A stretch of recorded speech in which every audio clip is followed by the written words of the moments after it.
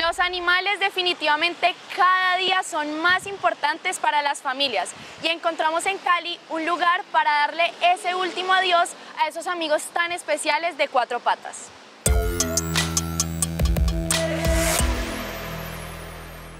No sé, son esas cosas que la vida como que le tiene destinadas a uno.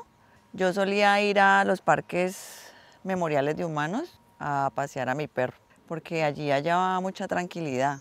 Y sin pensarlo yo creé este negocio pensando precisamente en eso, en la tranquilidad que esto puede ofrecer a las familias. Me puse a investigar sobre los servicios que se ofrecían para las mascotas a nivel mundial, digamos, y también en el país. Y allí encontré que existían parques memoriales para mascotas. Yo dije, oh, pero en Cali no hay de esto. O sea, yo quiero hacer esto, eso lo necesita Cali. Y este sitio que ven ustedes era un basurero. Monte hasta acá, mucha basura, y yo me dediqué a limpiarlo como por 6 meses. Es muy gratificante saber que pasan los años, siguen tomando tu servicio. Y bueno, este es un lugar de apoyo, definitivamente. Como lo he dicho siempre, no solo cremamos o sepultamos, no. Realmente esto es un acompañamiento para las familias. Yo cuando vengo entrando siempre digo, es que ya me está moviendo la colita, ya me sintió muy linda, muy especial.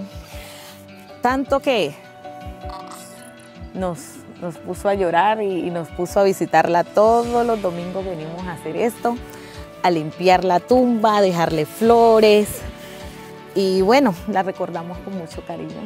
El lugar es especial, mágico. De hecho, no sabía que existía. Para Roma fue que nos dimos cuenta, pero es un lugar muy acogedor. Debe estar en el cielo de los perritos, ya pasó el arco iris. Mascoticas, o sea, pues van al puente del arco iris, o sea, que es donde ya ellos, su destino final, pues. Considero que Teo está ahora en un valle hermoso, un valle de paz, de tranquilidad, y está esperando a su dueño, a nosotros, con mucho amor y mucha alegría.